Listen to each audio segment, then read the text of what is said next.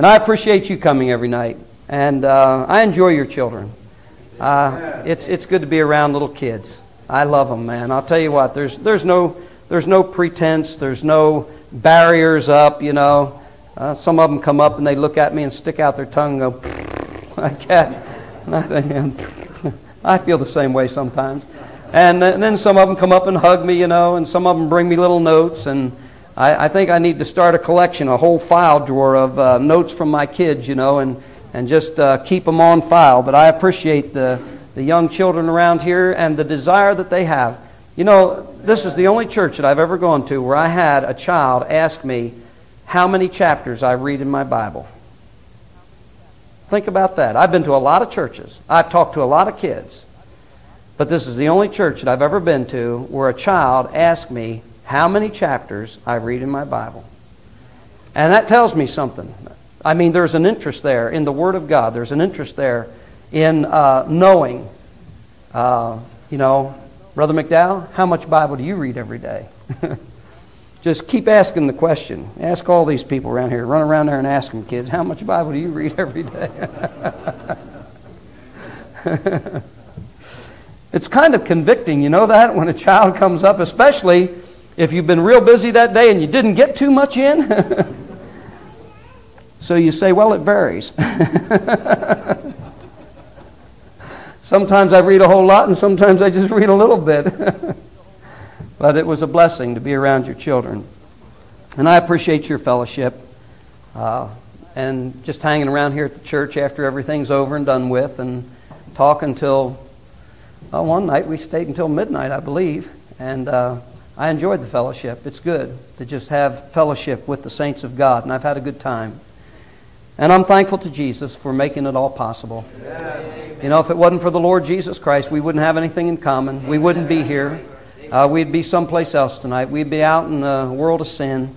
And I'm just thankful that Jesus Christ has made it all possible.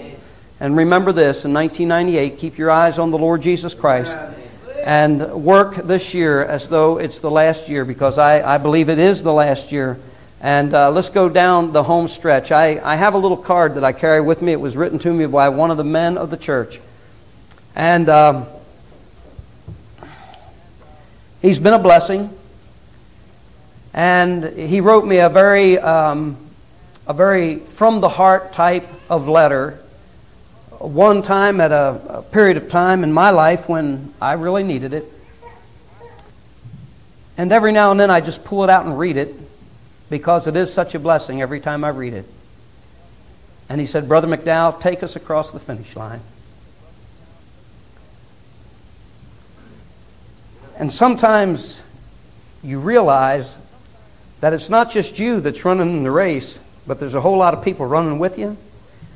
And they're sort of looking to you to keep them going. And he just wants me to take him across the finish line. In other words, he's saying, as long as you're running, I can run. But if you quit, I might quit too. And I say, keep your eyes on Jesus. I could possibly quit. I hope I never do. It's not in my heart to quit. I've never been a quitter. I don't want to quit. I even despise the idea of it. But keep your eyes on Jesus, and no matter what happens, you keep on going and go across the finish line. If I lived in this area, I know what church I'd come to. I know I'd be right here in this church, letting Brother Martin preach to me every week. And I would come in as a sponge, and I'd sit there like a great big sponge, and I would absorb everything that he had to give to me. I would have a notebook. I would have a pen. I would take down notes. I would write down sayings. I would write down illustrations. I would sponge everything off of him that I could possibly get. And then I'd ask God to open a door of opportunity for me to go out and use what I've received from the Lord. And I know this about Brother Art. He'll love you. He'll pray for you. And he'll feed you. And what more could you ask from a preacher? I trust that 1998 will be a year that you stick together, that you unify as a church, because one day You will not just stand before the judgment seat of Christ, but one day you will stand as a church. And in 2 Corinthians, this is not where I'm going to preach, but you can turn over there. In 2 Corinthians, in chapter 12, or chapter 11, the Apostle Paul says this. He says, "Would to God you could bear with me a little in my folly, and indeed bear with me. For I am jealous over you with a godly jealousy. For I have espoused you to one husband, that I may present you as a chaste virgin to Christ." The Apostle Paul, writing to the church at Corinth, he said, "I've espoused you to one husband. I've espoused you to Jesus Christ." And he said, "that I may present you as a chaste virgin to Christ." And I'm not saying I understand everything about that passage of Scripture right there. But I believe this: not only will we give account of our works for the Lord Jesus Christ as individuals, but we'll give account of our works as a group. This church is here for a purpose. It's got a work to do. And someday, as a group, you'll stand before Christ and you'll give account. Did you do the work that I set before you to do? And in that day, you do not want to be guilty of having to stand before Jesus and say, "Lord, I didn't do my share. I didn't pull my weight. I didn't help out. I just sort of came and got what I could, but I didn't really do anything." And you certainly don't want to be guilty of standing before the Lord and saying, "Lord, I really wasn't even a blessing to the church. I went there and I was a member there, but you know, I probably caused problems." When we get to the judgment seat of Christ, let's be able to stand together and say, by the grace of God, we did what we could for Jesus. Amen. Do a job, do a work for Jesus as a church. Take your Bible now and turn to 1 Thessalonians chapter 2. 1 Thessalonians chapter 2. And this is where I'd like to preach from for a few minutes tonight. 1 Thessalonians chapter 2. I'd like to read to you the first 13 verses of this passage. 1 Thessalonians chapter 2. It says, "For yourselves, brethren, know our entrance in unto you, that it was not in vain. But even after that we had suffered before and were shamefully entreated, as ye know, at Philippi, we were bold in our God to speak unto you the gospel of God with much contention. For our exhortation was not of deceit, nor of uncleanness, nor in guile. But as we were allowed of God to be put in trust with the gospel, even so we speak, not as pleasing men, but God which trieth our hearts. For neither at any time used we flattering words, as ye know, nor a cloak of covetousness, God is witness. Nor of men sought we glory, neither of you, nor yet of others, when we might have been burdensome as the apostles of Christ. But we were gentle among you, even as a nurse cherisheth her children. So being affectionately desirous of you, we were willing to have imparted unto you not only the gospel of God only, but also our own souls, because ye were dear unto us. For ye remember, brethren, our labor and travail, for laboring night and day, because we would not be chargeable unto any of you, we preached unto you the gospel of God. Ye are witnesses, and God also, how wholly and justly and unblameably we behaved ourselves among you that believe. As ye know how we exhorted and comforted and charged every one of you, as a father doth his children, that ye would walk worthy of God, who hath called you unto his kingdom and glory. For this cause also we thank God without ceasing, because when ye received the word of God, which ye heard of us, ye received it not as the word of men, but as it is in truth the word of God, which effectually worketh also in you that believe. Tonight I want to preach to you a message that I've entitled, A Job Well Done. And my points tonight will be from verse 3, Paul's exhortation, from verse 7, where Paul says they were an example unto them, and down in verse 9, where he talked about the way they labored and where their energy was concentrated. Our Heavenly Father, tonight I pray that you would bless the Word of God. Speak to our hearts now. Lord, I pray the Holy Spirit of God might be able to minister to each and every person that's in this place. And Father, help us to be able to see the work that you have before us. I pray that, Father, you would give these people a clear vision of what you want them to do in 1998. I pray, Heavenly Father, that you might give Brother Art all the strength and all the boldness and all the energy that he needs to carry on the work that you've placed him here to do. I pray, Lord, that there would be laborers that would join hand in hand and support him in prayer and back him, Father, and go forward to do the work that you've left us here to do. Now, Heavenly Father, I pray, God, that you would speak to our hearts. Lord, if there's anyone in here that, Father, came in with a critical heart or a critical eye and just looking for something to complain about, pick apart, chew on, God, I pray that you would deal with their heart tonight. And Father, Lord, before we look at others and look around, help us to look at ourselves. And Father, help us to examine our own heart and motive, and help us, Lord, to take a look at the beam that's in our own eye before we try to pull the mote out of someone else's. Father, I pray now that you would just do the work that needs to be done. Lord, I do not know what it is. I do not know, Father, what you want done with this message, but I pray that the Holy Spirit of God might be able to apply it to each and every heart. Father, give liberty to preach the Word tonight, and we'll thank you and praise you for all that you do. And I ask it in Jesus' name. Amen. The Apostle Paul has been to Thessalonica, and now he is writing to these people. He is writing to a church that has been established there. And unlike the church at Corinth, this is not a carnal church. This is not a church that has a lot of problems. And Paul is giving thanks to God for the folks that are there, because when they got saved, there was a transition in their life.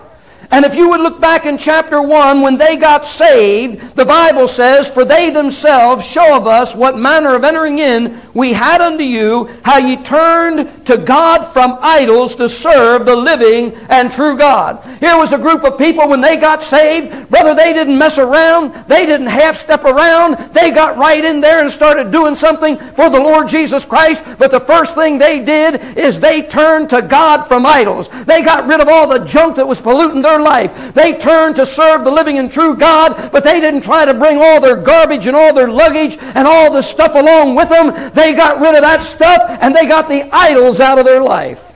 You know, a lot of times people get saved, and what they want to do is they want to bring all the garbage along with it. And brother, I'll tell you what, I don't know what in the world has happened to old-fashioned preaching on repentance in this country. But brother, I believe when a man gets saved, it involves repentance, that person turns from his sin to the Lord Jesus Christ, and brother, puts his faith and trust in Jesus, and doesn't try to drag along every ungodly, wicked thing that he's been engaged in this life. And brother, these people, they turn to God from idols to serve the living and true God. Brother, I'm thankful for people that when they get saved, they make a change in their life. They allow the Lord to make the change in their life, and they get the stuff out of there, and then it's their desire to go on and serve Jesus Christ. I've seen some of you people and known some of you people from the day you got saved, and you made a commitment that by the grace of God, because of His great salvation, you were going to serve Him, and you started serving Him back then, and you've had some ups and downs, but bless God, you're still here tonight, and you're still serving Him tonight, and you're still trying by the grace of God to do something for the Lord Jesus Christ. And I appreciate people that want to do the job for the Lord. And it ought to be every Christian's desire to turn to God from idols, to serve the living and true God. That's what they did. They had been in darkness long enough. They had been in bondage long enough. And brother, they wanted to do something for the Lord. Isn't it funny how sometimes the Lord will take somebody that went way down deep in sin. I mean, they went absolutely to the bottom, and He saves them. And these are the ones that seemingly get on fire for God and start working for the Lord Jesus Christ and start doing something for the Lord. Now listen, you don't have to go down to the bottom of the sin pile and get saved from down there. But what in the world is wrong with a person that gets saved as a child and then grows up serving the Lord Jesus Christ? What's wrong with some people that never have been down in the wicked depths of sin, but God in His mercy saved them and spared them from all that wickedness and heartache, and it seems like some of them don't even care whether they ever serve the Lord Jesus Christ. I had Jimmy Hood come into the church. This was back before Joel got saved. And Jimmy came in there and he brought a couple of his fellows with him. You know, the guys that got saved out of the streets and the gutters and the bars and the dope dens and the wickedness. And brought some of them with him. Had them testify. And then Brother Hood got up and he preached. And he told how God had delivered him, got him out of the mess that he was in. Joel came up to me after the service and he said, are all preachers drunks and drug addicts and ex-cons? And I said, no, not all of them. But I said, I'll tell you what, it seems like when God saves them, He's done something that they never imagined would be possible, and they have just a love and a desire to do something for the Lord Jesus Christ. But isn't that the way it is in Scripture? I mean, when Jesus saved the woman at the well, didn't she run back into town and say, come see a man that has told me everything that I've ever done? She was a wicked woman. She had lived a wicked life. She was a miserable existence. But she wanted all the men to come and see a man that had told her everything that she had ever done. And brother, I'll tell you what, there were people that got saved because of the testimony of that woman. She had a love for Jesus.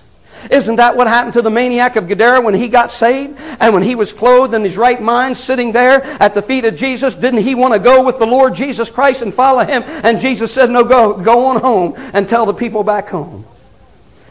I mean, do you remember there in the book of Mark when Jesus heals that leper? And that leper gets healed. And the Lord tells him, He says, now look.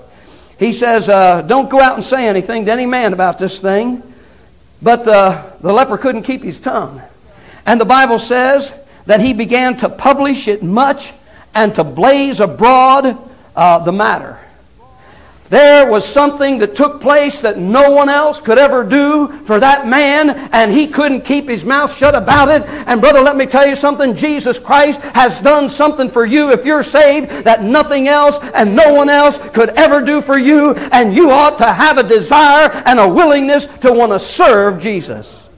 You know why this church, Paul commends them? Because they didn't half-step and mess around and goof off for a couple of years. They jumped in there and started serving the Lord Jesus Christ and doing something right away. They turned to God to serve. They turned from idols to serve the living and true God. Had a lady one time stand up in the church, and she had got saved as a child. And she said, you know, I prayed and I prayed and I prayed that God would send me to the mission field and that I would be a missionary. And she said, I never went. And I thought, you know, what's wrong? What's wrong, God? Why won't you send me to the mission field? Why don't you use me as a missionary? And she said, then one day I came in and I heard the preacher preach, and I realized that I am a missionary. God just didn't send me to another country. But I'm a missionary, and I have a mission field, and my mission field is my neighborhood, and my mission field is my work, the people I work around, and my mission field is my family. And she said, I realized that I was a missionary right here at home, and I had a mission, and that was to go out and try to win others to the Lord Jesus Christ. And I say to you, don't come down and pray that God will use you as a missionary in a foreign field until you're ready to be a missionary right here at home. I used to do that. I used to come forward every time a missionary came through, and I said, God, is this it? Is this where you want me? I'll go, I'll go. And I was willing to go any place. But you see, before God said where He wanted me and before He was going to show me where He wanted me, I had to be willing to stay right here and be a missionary right where I was. You know why Paul commends this church? They're serving God. They're serving God. But not only are they serving God, they're sounding out the Word of God. It says back there in 1 Thessalonians chapter 1, it says in verse 8, he says, "For from you sounded out the word of the Lord, not only in Macedonia and Achaia, but also in every place your faith to Godward is spread abroad, so that ye need not to speak anything." Paul said, man, you people are really doing the job. You're going out. You're going through Macedonia and Achaia. The whole area has been saturated with the Word of God because of you people. They were sounding out the Word. Not only that, but they were looking for Jesus to come back. While they were working, while they were serving God, they were looking for the return of the Lord. And the last verse in that first chapter says, "And to wait for His Son from heaven, whom He raised from the dead, even Jesus, which delivered us from the wrath to come." These people believed that Jesus was coming back. They believed the message that the Apostle Paul had preached to them, and they were waiting for Jesus Christ to come and deliver them from the wrath to come. Brother, I'll tell you what, there's too many Christians that are sitting around trying to figure out the date of the rapture so they don't have to do anything. Brother, work! For the night is coming when no man's going to work. Work! Even if you only have one day, work that one day. You don't know when the day or the hour is, but brother, we know this. It's on the horizon. It's not way off in the distance someplace, and we ought to be working harder now than we've ever worked before. We ought to be putting out more of the Word of God than we ever did before. We ought to be running down the home stretch harder now than we did when we first started out. We ought to be gone for Jesus, full steam ahead, taken out all the stops, gone all the way, so that when that shout takes place and that trumpet sounds, we're taken out of here, not sitting around waiting for Jesus to come, but doing everything that we possibly can because we know He's coming. They were waiting for the return of Jesus. These people got saved, they got going. And there was a job that was well done by these people. Even after Paul left, these people kept on going. What was the secret? How was all this accomplished? Well, in chapter 2, notice what Paul says when he writes to them. In chapter 2 and verse 2, he says, "But even after that we had suffered before, and were shamefully entreated, as ye know, at Philippi, we were bold in our God to speak unto you the gospel of God with much contention." It wasn't an easy job. There was contention when the gospel of God was being preached. There was people that didn't want it to be done. There was people that wanted to put a stop to it. There was contention. But notice what Paul said. They were bold in the Lord. They were bold in our God. We were bold in our God to speak unto you the gospel of God with much contention. You know what the sign of Bible preaching is? The sign of Bible preaching is not how loud you can holler. It's not how high you can jump. It's not how crazy you can act. It's not what kind of antics you can put on before the people. But the sign of Bible preaching is whether a man will stand and proclaim the Word of God with boldness. Have you ever been to one of these churches where a man preached that didn't believe the Bible? And they get up there, and brother, now I'm not talking about just the man's mannerism. I'm talking about what's coming out of his mouth. And he gets up there and says, "Dearly beloved." Now we see here from the Scriptures that Jesus obviously was pointing to the fact that if a person was going to do something for Him, they would probably have to forsake some things and, take up the cross. Well, what is all that about? I mean, I don't want to hear something like that. That's not boldness. That's not the way Peter preached. That's not the way John preached. That's not the way the Apostle Paul preached. The Apostle Paul tells Timothy, he says, preach the word, be instant in season, out of season, reprove, rebuke, exhort with all long suffering and doctrine. And Paul is exhorting these people, telling them, listen, when we preached to you, it was done in boldness. We were bold for God. And we declared the gospel with contention. Take your Bible and look in Acts 4. Acts 4. Here's the sign of Bible preaching. I mean, just turn TBN off. Forget about all these goofballs and actors. I mean, every now and then, I flip over and watch one. I mean, they're like clowns. I mean, they're just up there entertaining people. They're like clowns. All they lack is the makeup. They're just like clowns. They ought to have a great big nose on, big rosy cheeks, big white eyes. Here I am. I'm Bozo the Clown, and I've come to give you another Bozo Bible lesson. Because that's what it is. They don't have fire in their eyes. They don't have any boldness about them. They talk about the filling of the Holy Spirit, and they haven't been filled with the Holy Spirit, and they don't know what the Bible says about New Testament preaching, and if they do, they don't say anything about it. I'm going to get your money, though. Acts chapter 4. Acts chapter 4, look at this. Man, in Acts chapter 4, old Peter, he's preaching. I mean, he's preaching to everybody, every opportunity he has. He preaches. Somebody drops the hat and Peter preaches. And if no one drops the hat, Peter drops the hat and he goes ahead and preaches, man. I mean, he's just going to be preaching. And when he preaches, notice what he's going to do. He says there in verse 10, "Be it known unto you all and to all the people of Israel that by the name of Jesus Christ of Nazareth, whom ye crucified," digging him, "whom God raised from the dead," "even by him doth this man stand here before you whole. This is the stone which was set at naught of you builders, which has become the head of the corner. Neither is there salvation in any other, for there is none other name under heaven given among men whereby we must be saved." Brother, I'll tell you what, Peter is sounding it out. He's pointing the finger right at him. He said, "You crucified him. You're the builders. You've rejected the stone." And he put it on them and told them that there is salvation in none other outside of the Lord Jesus Christ. And he's talking to Orthodox Jews, by the way. What'd they do? It says in verse 15, "Now when they saw the boldness of Peter and John and perceived that they were unlearned and ignorant men, they marveled, and they took knowledge of them that they had been with Jesus." Brother, let me tell you something.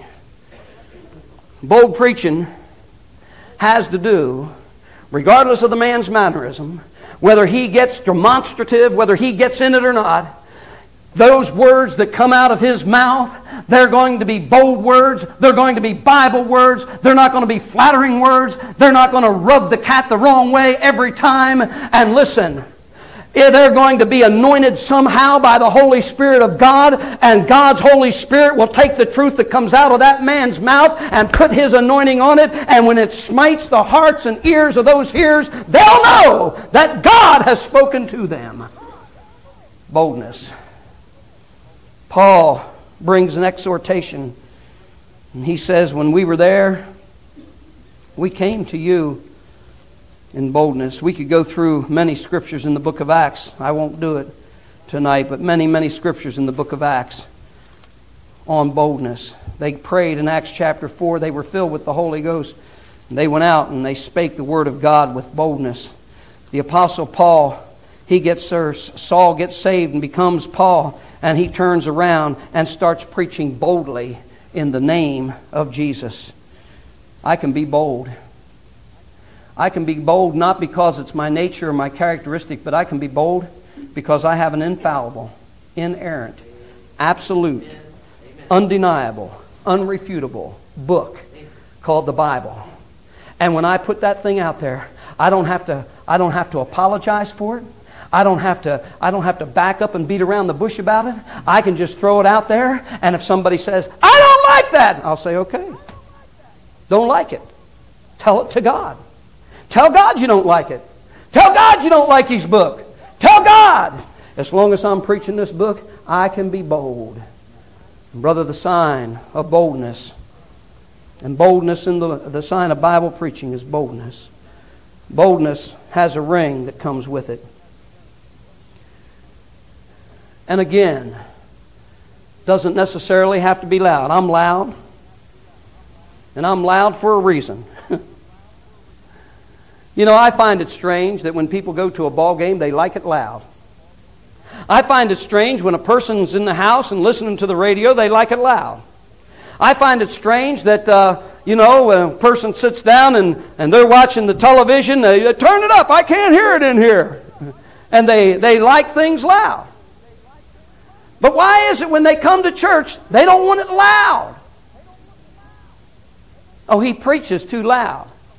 Well, you don't say anything about your kid that's playing rock and roll music blaring so hard that it's about to knock the windows out. You don't tell them to turn it down, turn it off. Do you? I hope you do. Maybe there's somebody in here that doesn't, though. I mean, people don't mind. You go to a ball game, buddy. You say, man, they really got in it. It was loud. That's what you mean. It was loud. So people come to church. I like to give them what they're used to. Make it loud.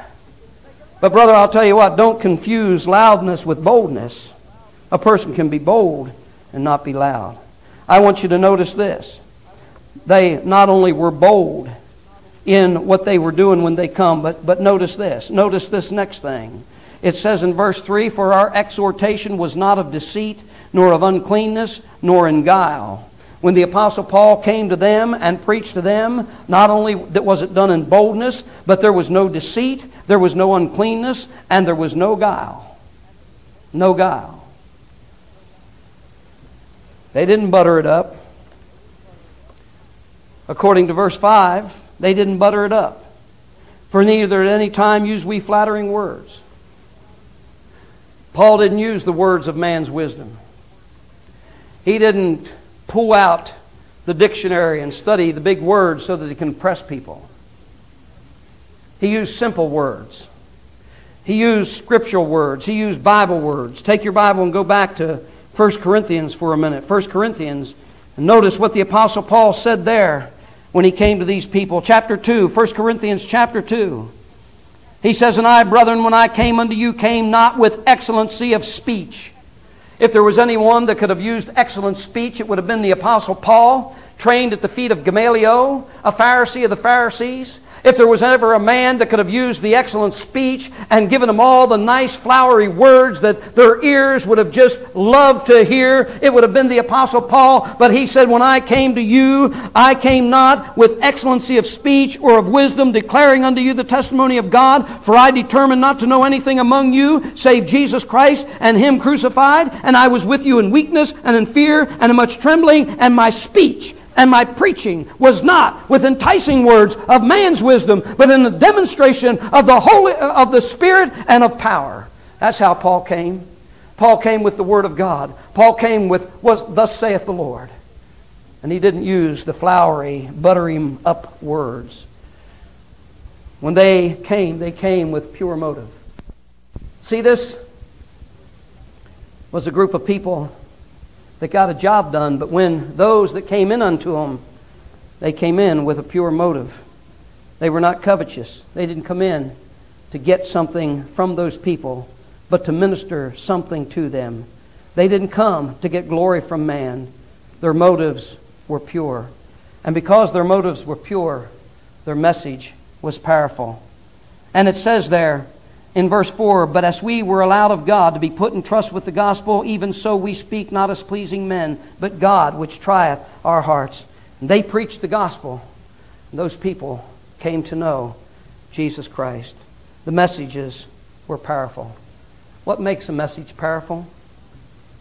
It's not the illustrations. It's not the outlines. It's the Holy Spirit taking His Word and using it. The power is contained in the Word. The power is not necessarily contained in the man, but the power is contained in the Word. What did Paul say? Look once more at Romans chapter 1. We read this morning, but look once more at it. Romans chapter 1. Paul says in verse 16, for I am not ashamed of the gospel of Christ, for it is the power of God unto salvation to every one that believeth, to the Jew first, and also to the Greek. It's the gospel that is the power of God unto salvation. And Paul said, I'm not going to be ashamed of the gospel. The power is in the book. The power is in the Word. The power is in the gospel. And they came, and they were powerful in their message. The exhortation that these people received was of God. They preached the Word of God. And when they preached it, Paul says down in verse 13, And he says, "For this cause we thank God without ceasing, because when ye received the word of God, which ye heard of us, ye received it not as the word of men, but as it is in truth the word of God, which effectually worketh in you that believe." When you come into church, do you come in and say, "God, show me something from your book. Show me something from your word"? Have you ever heard a message preached, and maybe just a couple words jumped, literally jumped off of the page and just struck you? It's happened to me just reading my Bible. It's happened to me when I've gone and heard other men preach. I don't know how the Word of God works on other people. I just know how it works on me. And sometimes it's like somebody hits me with a hammer, a big old maul or a sledgehammer right between the eyes. Man, why didn't I ever see that before? The power of the Word of God, when it's received as it truly is, the Word of God and not the word of men. These people got a job done. Paul came in there, preached the gospel, preached it in power, preached it for the right motive. Those people got saved, and brother, they turned to God from idols, started serving the Lord. The next thing I want you to notice, when the Apostle Paul came in to do the job with the Thessalonians and got the great results that he did, I want you to notice this, that he was gentle among them. He was an example. Verse 7 says, "But we were gentle among you, even as a nurse cherisheth her children. So being affectionately desirous of you, we were willing to have imparted unto you not the gospel of God only, but also our own souls, because you were dear unto us." When they came in, they were gentle. Look what the Bible says about this. 2 Timothy chapter 2. 2 Timothy chapter 2, Paul tells Timothy, his young son in the faith, he says in verse 24, "And the servant of the Lord must not strive, but be gentle unto all men, apt to teach, patient, in meekness, instructing those that oppose themselves, if God peradventure will give them repentance to the acknowledging of the truth." He says the servant of the Lord must not strive, but be gentle unto all men. Titus chapter 3, another young man that Paul writes to. Notice what he says to Titus in chapter 3 and verse 1. "Put them in mind to be subject to principalities and powers, to obey magistrates, to be ready to every good work, to speak evil of no man, to be no brawlers, but gentle, showing all meekness unto all men. For we ourselves also were sometimes foolish, disobedient, deceived, serving divers lusts and pleasures, living in malice and envy, hateful and hating one another. But after that the kindness and love of God our Savior toward man appeared, not by works of righteousness which we have done, but according to His mercy He saved us by the washing of regeneration and the renewing of the Holy Ghost." But he says there that the man of God is to not be a brawler, but gentle, showing all meekness unto all men. They were bold in declaring the word. They were bold in putting out the word with much contention. But listen, when it got right down on an individual one-on-one basis, Paul was a very gentle man. Paul had a heart and compassion for souls. Paul not only wanted to impart the gospel to him, but he was willing to put his soul on the line for these people that they might come to know Jesus Christ as their Savior. You know what we're guilty of, don't you? We're guilty so many times of going out and just cramming the gospel down somebody's mouth, just slapping it on them. There it is! And I know that God can at times use even that. But was the Apostle Paul that way? The Apostle Paul was a man who was gentle when it came to a one-on-one dealing with other people. And I believe the Lord wants us to be gentle. Present it in boldness. Pray that God will use it. And plead with that individual that they might come to know Jesus as their Savior. Use everything that you can to point that man to Jesus Christ or that woman to Jesus Christ. When Paul stood before Agrippa He used his testimony. He used his knowledge of Agrippa's knowledge of the Word. He used the Scriptures. And he persuaded Agrippa to turn to Jesus Christ and become a Christian. And Agrippa said, almost, thou hast persuaded me. There's nothing wrong with using that which God gives you. But sometimes I think we confuse brashness for boldness. And we cease to be compassionate on a person who's dead in his trespasses and sin and is blind and cannot see the light and is a hater of God and doesn't even know why. If we're going to do the job. Those in Thessalonica did the job. If we're going to do the job, we're going to have to be gentle. Verse 7, but we were gentle among you, even as a nurse cherisheth her children. What does a nursemaid do for a child? That nursemaid will care for that child. That nurse will take care of that child and look after that child and protect that child.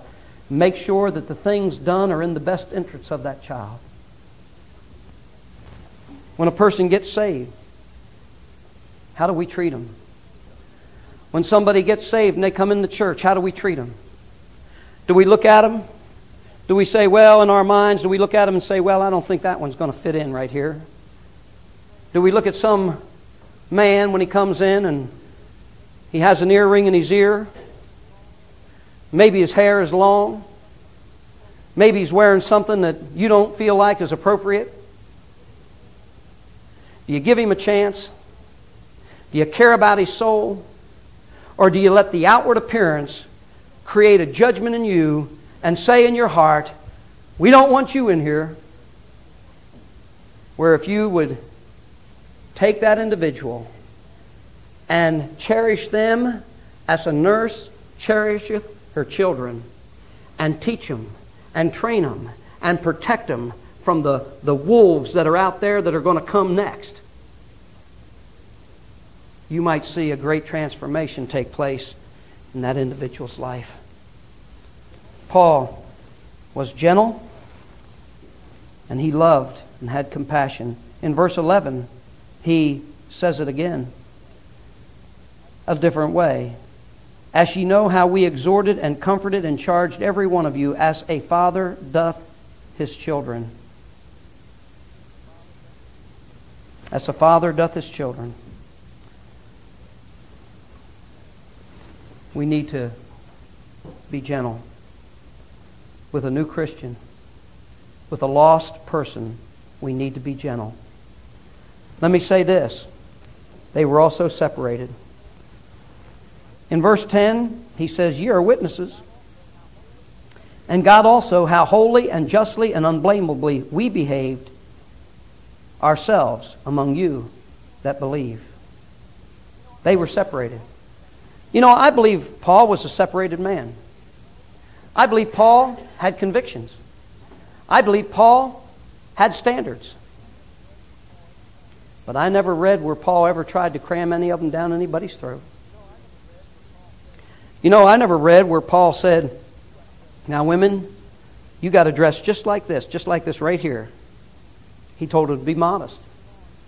He told them to put on the hidden man. He told them not to get carried away with the outward appearance and with the gold and with the apparel. But you know what preachers are doing nowadays? They're saying women have to do this and they have to do this, and they set up the standards. But what happens when the preacher goes? The standards change because the next guy comes in, he might have different standards. And the standards change. You know what you have to do? You have to live holy in the sight of God. You have to live justly in the sight of God. You have to live unblameably in the sight of God. You have to realize that if you are going to appear as a child of God and a Christian in this age, then you're going to have to appear like Jesus wants you to appear. I know preachers, and I've heard of preachers that they go as far as to say, well, your pant cuff has to be a certain thing and you can't wear wire-rimmed glasses. Elton John, that queer rock and roll singer, he wears plastic-rimmed glasses. Okay, well, now you can't wear plastic-rimmed glasses. Well, some other fruitcake comes along, he might wear contact lenses. Then pretty soon, everybody that wears any kind of glasses got to be the devil. You know what you need to do? You know what people need to do? They need to find out how God wants them to live and do it according to the Word of God and do it the scriptural way. And brother, what we don't need to do is look at someone else and start tearing them down because they don't have the standards we have. They don't have the Bible we have. They don't have the teaching we have. They haven't had God deal with them as long as we have. These people were gentle. When Paul comes in, he was gentle with these people. Then the last thing I want you to see here is what they did. Where did they concentrate their energy? Verse 9. It says, "For ye remember, brethren, our labor and travail, for laboring night and day, because we would not be chargeable unto any of you, we preached unto you the gospel of God." They spent their time and their energy laboring and travailing. They worked and they prayed among these people. Witnessing, preaching, praying. Sometimes we get so busy with other things. Sometimes we get so busy with just working and supplying for ourselves that we don't have any energy left to do something for Jesus Christ. There's people in this day and age that don't go to church because they're just too tired. They don't go to church because they just don't feel like it. They don't read the Bible and study because it's just been a hard week. They don't witness because they've had problems. And all their energy is consumed on living life. None of it is consumed on doing spiritual things for the Lord Jesus Christ. And when we get to the judgment seat of Christ, let me tell you something. This being tired thing, and I just had too many other things to do, and I just didn't feel like it. That just won't hold any water at the judgment seat of Christ. Because God's going to have people up there that literally burnt themselves out.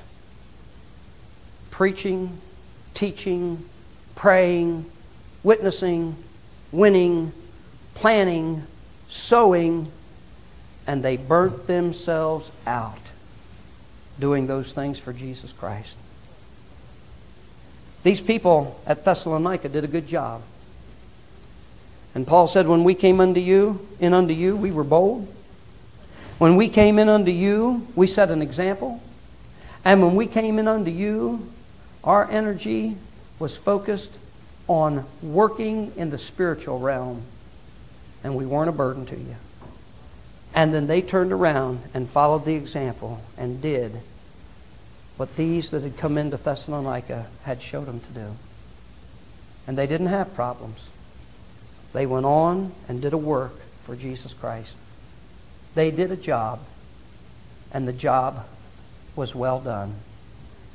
When you hit the judgment seat of Christ, is the Lord going to say, you did a job, and the job was well done? I hope He does. Let's stand for a word of prayer. Our Heavenly Father, tonight, Lord, we come to You. Lord, I know some of these people have gotten weary, and Lord, we all do. But yet, Lord, Your Word says, let us not be weary in well-doing, for in due season we shall reap if we faint not.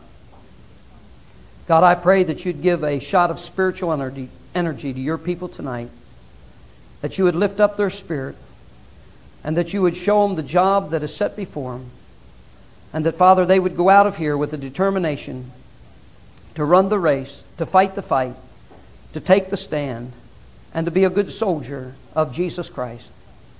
And Lord, I pray that you would bless this church and this work, and the work that has been done in the past, and the work that will be done in the future. And God, I pray that you would bring into this church people who are workers and people who want to do something for the honor and glory of Jesus Christ. And Father, may we never come to the place where we want to just learn the things of God so that we can go out and try to present ourselves as some kind of a spiritual giant. But Lord, may we learn the things of God so that we might be able to go out and be a servant of Jesus Christ. Lord, may we serve others and minister to them the gospel, the grace of God. Lord, we're thankful for those that came to us and ministered the word to our hearts when we were dead in our sin. Lord, I thank you tonight for Bob Love that stood on the corner and told me about you. And Father, others can point to the person that was responsible for them coming to know you. God, help us to go out and do the same work and to be faithful followers of Jesus Christ.